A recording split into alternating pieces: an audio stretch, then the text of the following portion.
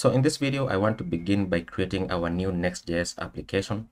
So I've opened up my terminal, and then I'm going to cd into my desktop and then into a folder on my desktop that is called YT videos. And then inside here, I'm going to say npx create-next-app at latest. And let me not use latest. I think let's just use create next app. And then my application is going to be called event-booking-creation. And then I want to install Tailwind CSS, so I'm going to add the Tailwind flag, so --Tailwind, as well as ESLint, so --ESLint. And then let's say enter, and then let's answer a few questions before we can proceed. So we are not using TypeScript, we are not using the source directory, we want to use the app router, and the default alias we want to say no. So let this finish canvassing, and then we're going to continue. So our application is finished. So what I'm going to do is I want to open up VS Code into this folder. So I'm going to say code event-booking-creation. And here is our application. So let me just go ahead and say Ctrl-J to open up our integrated terminal. And then inside my terminal, I'm going to say npm run dev, which is going to spin up our development server on localhost 3000. And as that opens up, we know that in our application, we are going to have a route to create new events, as well as another one to see our booked events, and then obviously for the homepage. So the way we're going to structure it is as follows. Inside our app folder, the page.js that is inside here is going to be our homepage. And so before I edit anything inside here, I just want to open up my browser so that we can go ahead and see the default application. And so there is our default application. Now we're going to use the default styling in the globals.css, which is our CSS files right here. So I'm not going to change anything inside here because I want the dark background. And then it is also going to change depending on whether you have light mode or dark mode because of this right here. And so what I want to do first is I want to go ahead and set up the routing for our application. So we know that we have a page to create a new event and a page to create the booked events. So inside our app folder, I'm going to create a new folder and I'm going to call it new-event so that the route that shows up in our browser is /new event. And then inside this folder, I'm going to create a new file called page.js. Now inside page.js, I just want to render some default text. So I'm going to say RFC, and this is coming from an extension that I have. And this one, I'm just going to say new event. And the extension that I was mentioning is called, where is my extension tab? What are these tabs? Okay, so the extension is called React Redux, and I can't find it right here. So it's called ES7 Plus React Redux and React Native Snippets. So you can go through it, and it allows you to do things like RFC to generate some boilerplate code so that you don't have to keep on typing the same thing every single time. So let's paste this out and then save that, and then back inside our Explorer, I'm going to go ahead back inside our app, and I'm going to create a new folder, and this is going to be called booked-events. And then inside here, I'm going to create a new file called page.js, and then I'm going to say RFC once again, and then change this to booked events, and then save that, and then space this out just a bit. Now what you'll notice with this done is that I can now navigate into my application, and if I go into /new event, then we see some text that says new event. And if I go into, /booked events, then I should see booked events. Now, what should be common with all these pages is I don't want to manually navigate using the address bar. So let's go ahead and create our header. And to do that, I'm going to navigate outside of the app folder, and right inside the root, I'm just going to create a new folder here called components. And then inside components, I'm going to create a new file called header.js. So header, spell it properly, .js. And then I'm going to say RFC, like so, and then change this to capital. And then I'm going to save that. And what is going to be unique about the header is that it's going to be visible on all pages that we have.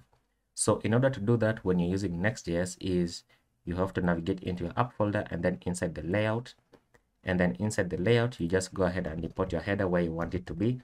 So in this case, I want it to appear first, so on top, and then the rest of the components are going to appear on the bottom.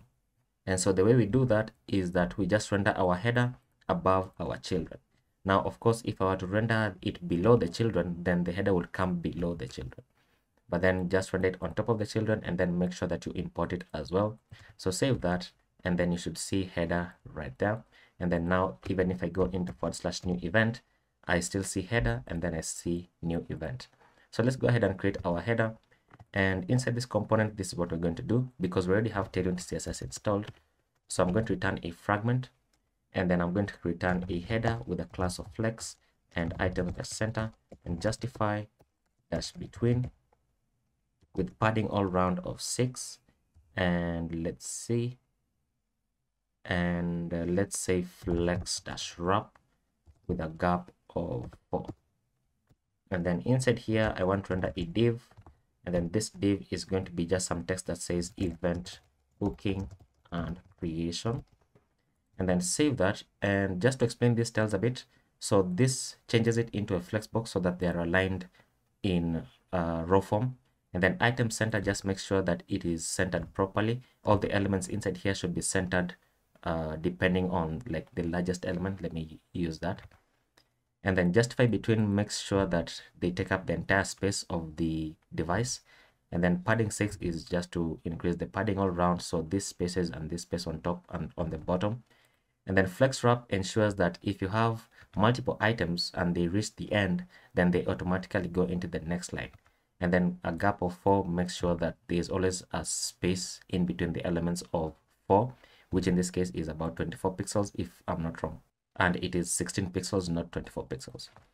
So let me go ahead and do this. So we know this is our left side. So in the center, I'm going to have a navbar. So navbar with UL with 3 list items. And then these are going to be links. And I'm doing that wrong. So navbar UL into LI times 3. So 3 list items. And these are going to be links. And then let's just make sure that we import this from next link. And then this is going to have an href that goes back into / with text that says home. And then this one is going to be an href going into / booked events. And the text is going to say booked events. And then this third one is going to be an href that goes into new event. And then the text is going to say new event. And then finally below this navbar, we're going to have a div that says welcome. So welcome. Save that. And this is what we should have on the screen once it reloads. So there we go. So we have the text here and have this, and then we have this. So let's begin to style it out. So for this div, I'm going to give it a class name of font-bold. And I think that's going to be it really, because there is nothing much that we're doing there. And the same for this one. So give it a class name of font-bold. And then on the UL, I want it to be a flex box by default. So I'm going to give it a class of flex, and then items-center and justify-center with a gap -4 to separate out the items just a bit. There we go. And then let's see, once we do that, we can also go ahead and say flex wrap, but that really isn't going to do much. If you go ahead and try to shrink this down, look at how it's going to look on mobile screens. So what you can do really on mobile screens is the following. You can just go ahead and say make it hidden, and then on medium screens we can make it to be a block element, so that it's going to be hidden by default on mobile. And then we can do the same for the welcome right here. We can set it to hidden, and then on medium screens we can set it to a block element, so that it is now hidden here, so that on mobile we have this nice looking navbar. And then now we can begin to create our new event page.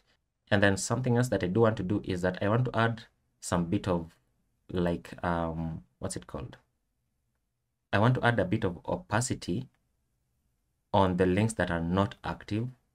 And then on the links that are active, then I want them to be completely opaque, just so that it gives like a hierarchy. It shows you like a notification kind of, that you are currently on this page. So the way we do that is we're going to use a hook that is called use params. And because this is Next.js, which uses server components by default, and we want to use a hook, then we need to transform this into a client component first of all by using the use client directive. And then can go ahead and say import use params. And sorry, it's not use params, it's use path name. Use path name from next navigation. And then inside here, we can create a variable here called path name and set it to use path name like so. And then what we can do is we can go ahead and add some custom classes here. And then I'm going to give it a class name here, and I'm going to say this is going to be dynamic. So curly brackets and then backticks and then $sign and then curly brackets once again. And then we're going to say that when use path name is equal to the URL, which we don't currently have. So we're going to need to do some bit of refactoring right here. And what this is not use path name, this is path name, which is the variable that I've just created, the path name. So when this is true, then we want to go ahead and say something like font dash bold and opacity dash 100. And then when it is false, then we want to go ahead and say font dash normal and opacity dash, let's say like 50. And then by default, let it have a transition on everything. So transition. So we need to go ahead and refactor this a bit so that we can actually use the URL here so that this looks nice. So what we're going to do is I'm going to go ahead and create an array of objects. So I'm going to say const links is equal to an array of objects, and the title for the first one is the homepage, and then the URL is the /. And let me just copy this down twice because it's faster. So copy 1, 2. The second one is booked events, and the URL is / booked-events. And then the third one is new event, and then the URL is / new-event. And then now we can go ahead and render out our array of objects on the screen. So let me just comment this out because we're going to use these styles as well as these ones. So inside our navbar, I just want to go ahead and say links.map. And then for every link that we're going to have, then I'm going to go ahead and render out a link component. And you know what? We need the list item first. So the list item, and the list item is going to have a key of link-URL, because we know that the URL in our array of objects is unique to all of them. Even the title is unique, really. And so link.url, and then we're going to render out the link component. And the href for this is going to go into link.url, and then the text is going to say link.title. And then now let's go ahead and copy these class names. So copy, oh sorry, I commented out the UL. I did not intend to do that, but let's just copy that. And you know what, let's first render out the UL here. So cut this out and then render a UL like so. And then now let's copy out the class names. So copy and then paste it here. And then we need this class name. So from here all the way up to here. Copy that and then set it on the href right there. So let's save that and then let's see what we have on the screen. So this should now refactor a bit. So it says URL is not defined. It should be link.url, because we are now using dot notation. So save it, and then now that should be fine. So we are on this page. So see how this is highlighted, and then this is just a bit slightly less opaque, but when we click on it to navigate, it is now highlighted. So that's what I wanted to do for that. And what this, an opacity of 50 is a bit too small. Let's use 75. 75 I think is much better. Yeah, let's do that. So that is our header, and in the next video we're going to begin to create the new event page.